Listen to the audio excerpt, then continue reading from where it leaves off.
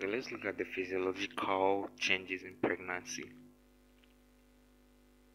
We come to the danger signs of pregnancy later.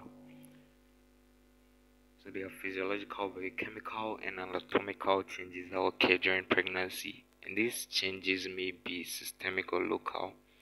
Most of the systemic changes return to pre-pregnancy status 6 weeks after delivery. These changes occur during pregnancy to maintain a healthy environment for the fetus without compromising the mother's health, and also prepare for the process of delivery and care of the newborn. So, genetic changes on the gastrointestinal tract. So there are nutritional requirements including vitamins and minerals, and these are increased. So the mother's appetite usually increase. Pregnant women tend to rest more often, conserving energy to enhance fetal nutrition. And there is increased salivation and hypertrophy of gum, which may easily bleed. Gastrointestinal mobility may be reduced due to increased progesterone and decreased hormone to stimulate smooth muscles in the gastrointestinal tract.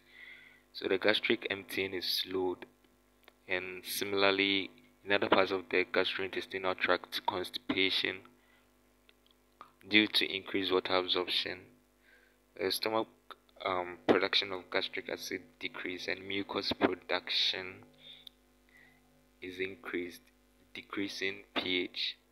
So due to this, peptic ulcer usually improve or disappear because of these changes during pregnancy.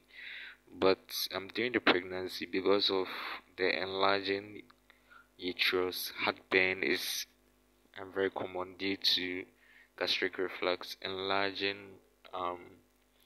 gastric reflux from the enlarging uterus, and this slows emptying time and increasing gastric pressure. The anatomical positions of the intestines change because of the enlarging uterus too.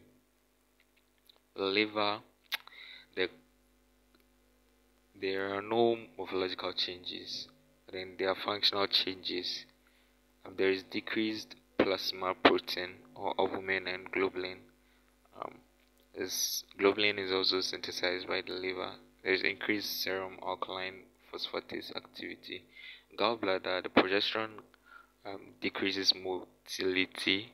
There's a decreased emptying time of bowel, stasis, and also stone formation or infection could occur. Okay. Progesterone decreases motility, and this in turn leads to a decrease emptying time of bowel, and that may lead to stasis, leading to stone formation or infection.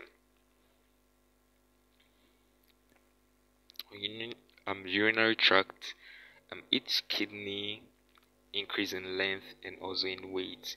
The renal pelvis and ureter dilate and lengthen, so there is an increased urinary stasis, and this increases the risk of infection and stone formation. So the renal pelvis and ureter dilate and lengthens, and there's an increased urinary stasis. Okay, so for the renal function, change occurred due to increased maternal and placental hormones, the ACTH, ADH, cortisol, and several hormones too. There's an increase in plasma volume. So the GFR increase, but the water reabsorption does not. And this leads to an increase in urine glucosuria.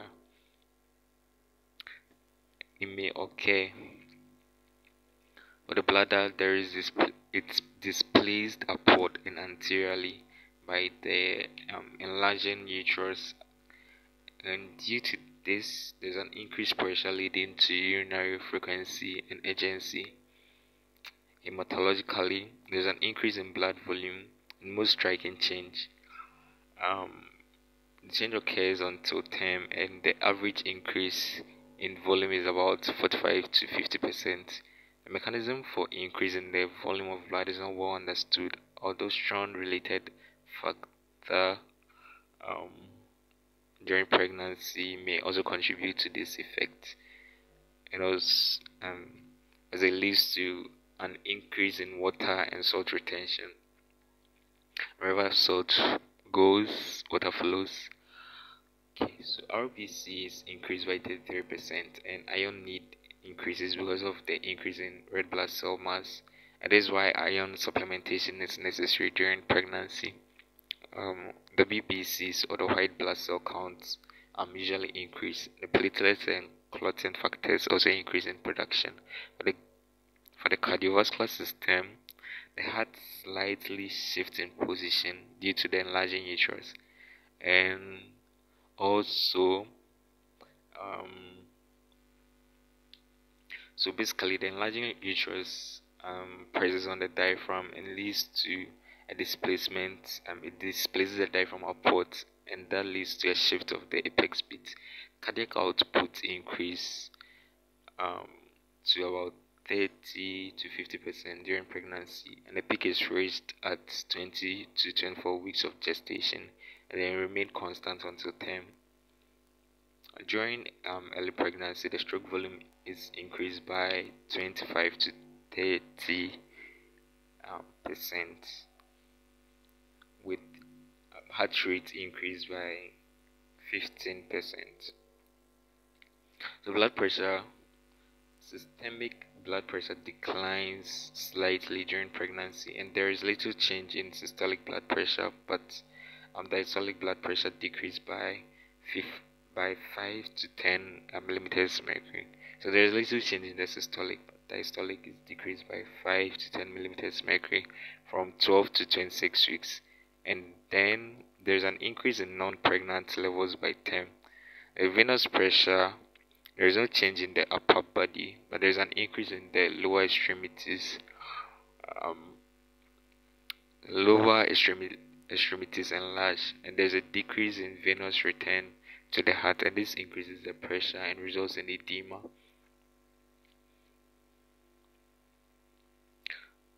Okay, let's look at the lungs. Pulmonary changes. So capillary dilatation occurs in the respiratory route, and in the esopharynx, the larynx, trachea, bronchi, and also it makes breathing difficult through the nose. And the enlarged uterus pushes the diaphragm, and the lungs as well. Functional respiratory changes include a slight increase in the respiratory rate, so 50% increase in minute ventilation, and also 40% increase in minute tidal volume. There's progressive increase in oxygen consumption, as 15 to 20% above non-pregnant level by term. Okay, so the breast and skin changes. The breast increases in size with enlargement of the nipple and increased vascularity and pigmentation of areola. So skin hyperpigmentation over some parts of the body, the face, the forehead, and the cheek. That's what we call plasma.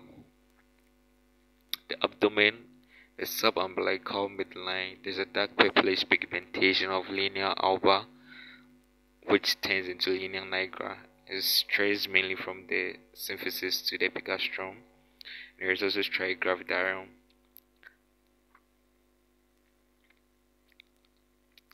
Okay, so due to the enlarging abdomen, there is stress on the collagen fibers of the skin due to the effects of ACTH. Okay, let's look at the vagina and the uterus. So the vagina, there's an increase in capacity and the length secondary to hypertrophy of the lining epithelium and also the muscle increased glycogen content in the wall secondary to the effect of estrogen increases vascularity and changes the color to purple, and the fold also increases by 10. The uterus, upper parts of the fundus and the body, the upper part is the fundus and the body changing to the upper uterine segment, the lower part of the cervix and the isthmus changed to the lower uterine segment, and the weight increases from 60 milligrams to 1 kilogram at time, with the volume 10 mils to 5 liters. So basically that's the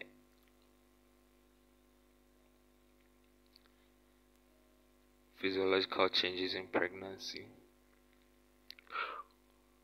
Okay, let's look at diagnosis of pregnancy.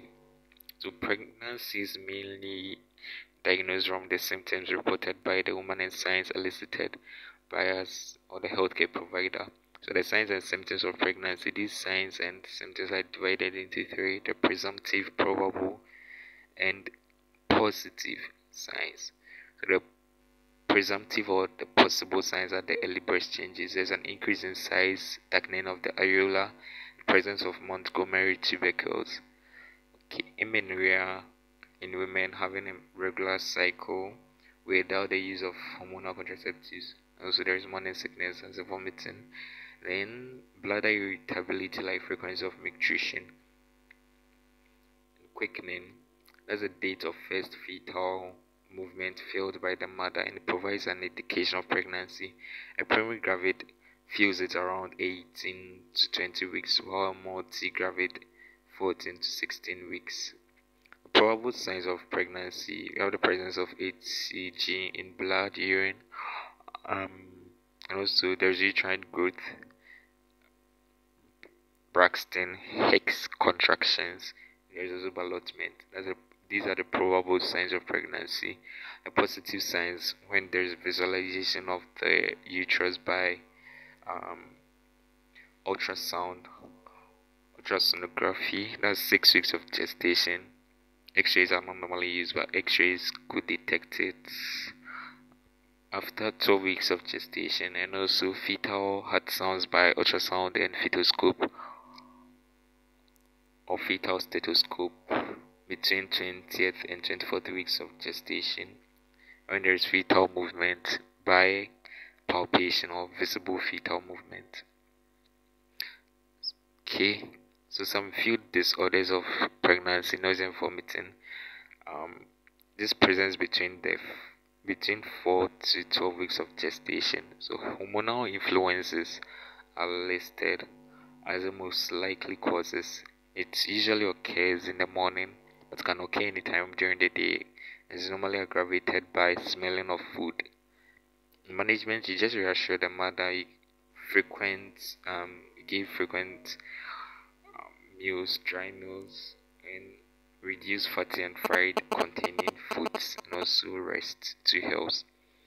Okay, let's look at heartburns. This is a burning sensation in the midst of the chest region, and progesterone basically relaxes the cardiac sphincter of the stomach, as I said earlier, and allows for the reflux of gastric contents into the esophagus. The heartburns is mostly troublesome around 30 to 40 weeks gestation because at this stage there's pressure from the growing uterus. Management, you just advise the patient to use more infrequent is to take in more infrequent meals and to sleep with more pillows than usual. And for persistence or severe, you give antacid like plain gel longer days. Disorders of pregnancy, let's look at PICA. Is this a term used when women or mothers crave certain foods of unnatural substances such as coal, soil? The cause is basically unknown, but hormones and changes in metabolism are blamed. They just seek medical advice if the substance craved is potentially harmful to the unborn baby. Constipation, basically progesterone, like I said, causes relaxation of the sphincters. So there is a decrease in motility, that there is decreased peristaltic activity of the gut, and this is also displayed by the growing fetus. Yes, increase the intake of water, fresh fruits, vegetables, veggies in diet, and exercise is also helpful, especially walking. Well, there is also backache or lower back pains too. The hormones sometimes soften the segments to such a degree that some support is also needed. The management, you advise the mother to sleep on a firm bed, and also advise support mechanisms of the back. Fainting in early pregnancy, fainting may be due to vasodilatation occurring under the influence of progesterone because um, it is a compensatory mechanism. So, so this is due to as fainting or presyncope or syncope. It's just an influence of the progesterone before um, an increase in the blood volume, or if there is an increase in the blood volume, it just serves as a compensatory mechanism. And the weight of the uterine contents presses on the weight of the uterine contents basically presses on the inferior vena cava and slows the return of blood to the heart. And when that occurs, the body will just try to compensate by decreasing blood, or basically getting the patient in a vertical form for gravity to act on, for blood to flow to all the parts of the body, importantly the brain. So the management, you just avoid long periods of standing. You sit or lie down when you feel slight dizziness, and also you advise the patient not to lie on her back except during abdominal examination. Other disorders include varicosities. So the progesterone, like I said, it relaxes the smooth muscles of the vein and results in sluggish circulation. So the valves of the dilated vessels becomes insufficient, and varicosities results, and because it occurs in the legs or anus as hemorrhoids and the vulva. The management, you just exercise the calf muscles by rising on the toes. You elevate the leg and rest on the table, support the thighs and legs, avoid constipation, and advise adequate fluid intake. Sanitary pad may also support the would support vulval varicosities. Okay, and as we've seen so far, the danger signs of pregnancy. Always remember, if there is vaginal bleeding, you have to move straight to the hospital. Reduce fetal movement, frontal or recurring headaches, sudden swelling or edema, rupture of membranes, premature onset of contractions, and also maternal anxiety. For whatever reasons, you have to move straight to the hospital for an emergency procedure to be done.